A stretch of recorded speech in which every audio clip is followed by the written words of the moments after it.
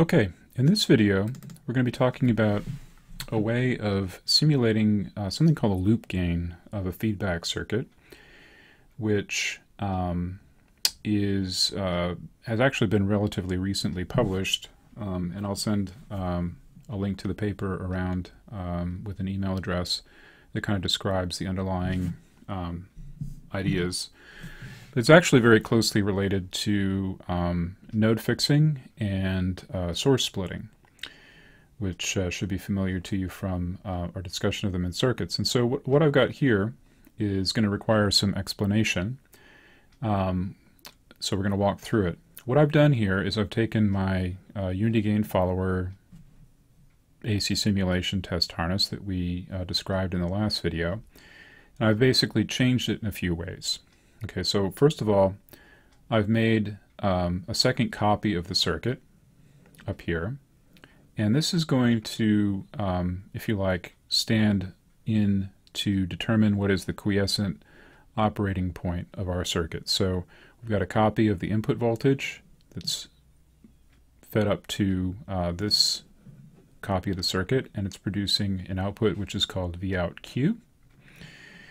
And then this is our test circuit, and what we're doing here is we're basically holding the inverting input of our circuit under test at Voutq. So this voltage source with a triangle, or a diamond, is a dependent source, and in our circuit symbol this is actually a behavioral voltage source, and what that does is it basically allows me to specify some arbitrary function here to determine what the voltage is. And so what I've done is I basically just made the voltage that this voltage source supplies equal to the voltage on node Voutq.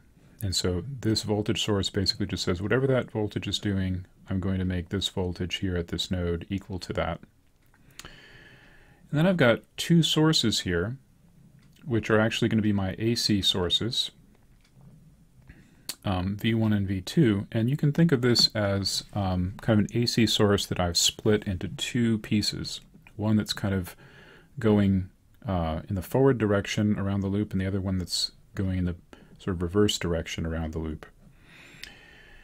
And the way that I've set these up is as follows. So I've got a DC value of 0, and I've got my AC amplitude set in terms of a parameter called B. So the amplitude of this source of V1 is going to be 1 minus B, and the amplitude of this source is going to be just B. And what I'm going to do, B as a parameter, is I'm going to do a dot step where I do two successive simulations where B is equal to 0 and then B is equal to 1. Well, when B is equal to 0, the amplitude, the AC amplitude of this source is 1, and this one is 0. When B is equal to 1, the amplitude of this source is 0, and the amplitude of this source is 1. And so this has kind of got the flavor of source splitting. So we fixed this node, and we have split this AC source into two pieces, one that's connected here and one that's connected here, and we are basically applying a signal first here, calculating the response with this side fixed, and then we're applying a signal here, calculating the response with this fixed. And we're going to combine those simulation results to plot the loop gain of the system. Now conceptually, the loop gain is what I get when I break the loop someplace, and I apply a test signal here, and then I chase the loop around, and I see what the response of the circuit is here at the same place. Conceptually, that seems like a straightforward thing to do, but in practice it's actually quite a tricky thing to do properly, because if you actually break the loop, you actually disturb the DC operating point, and you change the loading of the circuit. And so what you'd like to do is create some way of basically simulating the loop gain without actually having to break the loop. And so this turns out to be a fairly nice way of doing so. So what I'm going to do is I'm going to run the simulation,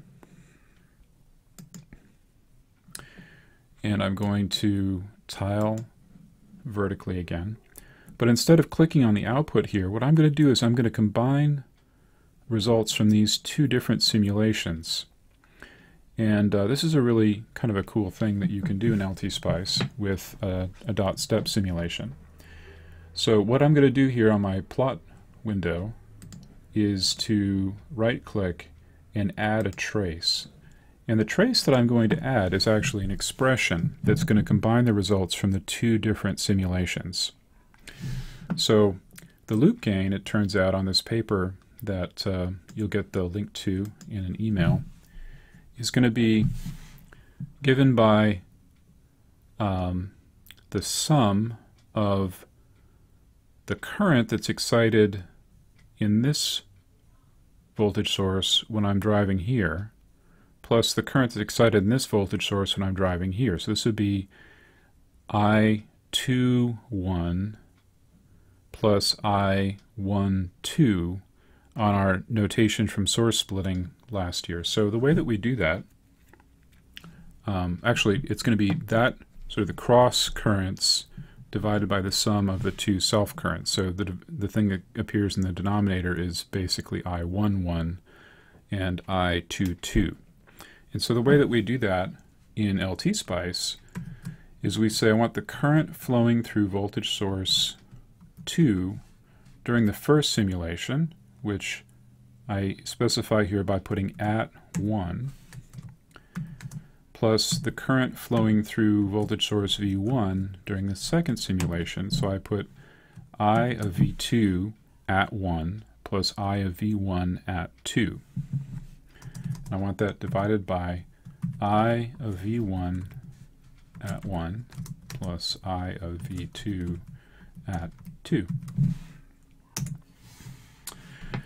And this is the loop gain of my amplifier. So at low frequencies, the loop gain is about, a little bit more than 50 dBs, which is what you might expect for a single stage amplifier like this with transistors that have a length of about 6.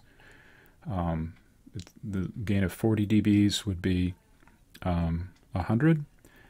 So we're a little bit more than 50 dBs, which is going to be a couple hundred, which is what we saw last year in circuits pretty consistently for this kind of bias current level. And then we start to roll off at, in this case, about a few hundred hertz, and we follow a slope of minus 20 dB per decade. At some frequency we cross 0 dB. This is called the unity gain crossover frequency. You can see that in this case it's about, I don't know, without the grid on it's a little hard to tell, but probably like 200 kilohertz.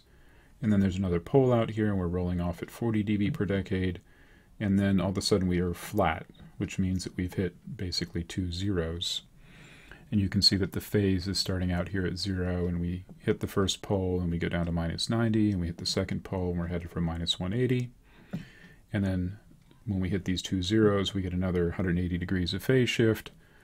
And so you can figure out that those are going to be probably right half plane zeros on the basis of the way the phase goes. But anyway, so a couple things to note about this. There's a parameter which is important for stability, which is called phase margin. That's basically what is the difference between the phase of the loop gain at the unity gain crossover frequency and minus 180. Well, here's the unity gain crossover frequency, which is right here-ish. So the phase at that point looks like it's about minus, minus 110. So when I look down here to minus 180, that means I have about 70 degrees of phase margin. We'll talk more about phase margin and loop gain and gain margin and what all that stuff means a little bit later in the class. But this is a really good way of simulating loop gain. And so this is what I would suggest you do for that simulation in your machine problem 3. Okay?